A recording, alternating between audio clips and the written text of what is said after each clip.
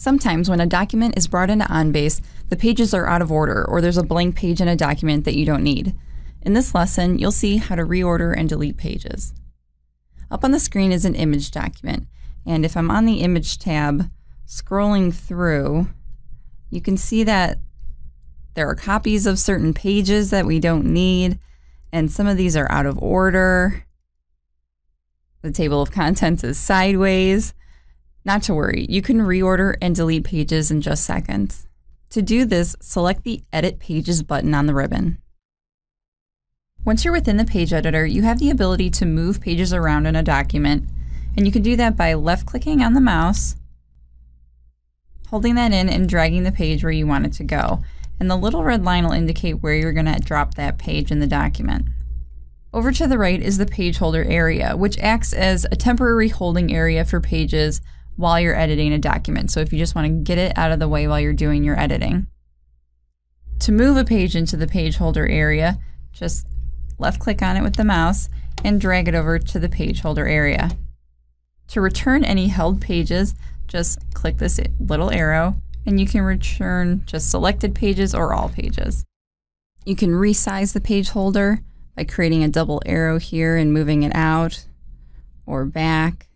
You can collapse it by clicking this little blue arrow or bring it back out by expanding. So let's look again at what needs to be edited in this document. Like I said, the table of contents is sideways. If we click on the table of contents, up on the ribbon we have the ability to rotate our documents, so that's how you can fix that. You could also flip the document if it was scanned in incorrectly that way. We can also see there's some duplicate pages that we don't need, so we're going to get rid of them by deleting them. There are two different ways to delete documents. One way to delete pages from a document is to select the pages that you would like deleted. You can hold down the Control key if you want to click more than one. You can see they're highlighted in blue here so you know they're selected. And choose Delete Selected from the ribbon. The items that are marked for deletion by the red X will be deleted upon saving the document. Another way is to use the Delete Mode button. If you click on that, a single left click on a page marks it for deletion.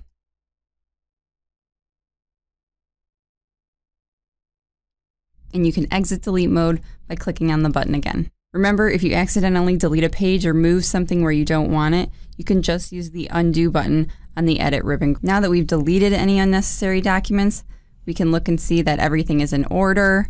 And it actually looks like this table of contents should be before the first page. So if I left click and just drag it in front, you can see the red line denotes where it's going to land.